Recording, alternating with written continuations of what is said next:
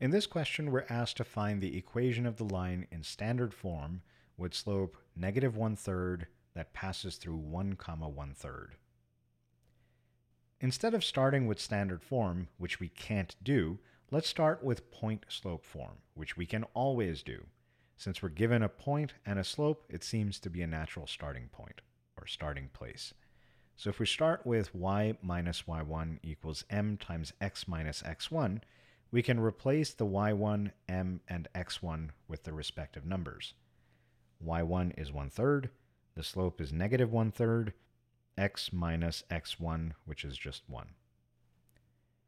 At this stage, we can distribute the -1/3. -1/3 times x will give us -1/3 x. -1/3 times -1 will give us a +1/3. Now remember, we're trying to get it to look like standard form, so we don't want any fractions. At this stage, it would probably be best to just multiply the entire equation by 3, because that will get rid of all the 3's in the denominator. So this 3 will cancel that 3, this 3 will cancel this 3, this 3 will cancel that 3.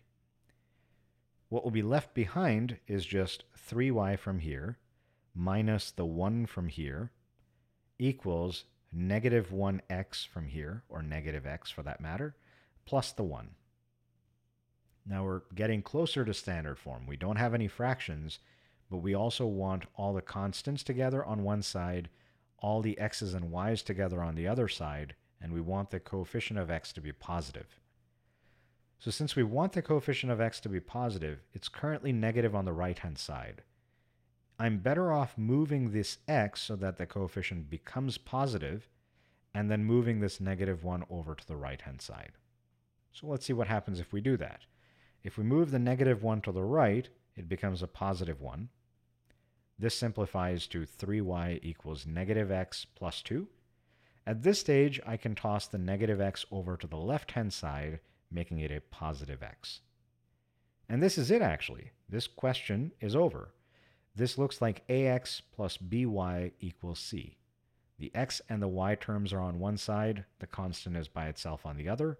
There are no fractions, everything is an integer, and the leading coefficient is positive. So this is the equation of the line in standard form. Had the question asked for point slope form, we would stop right here.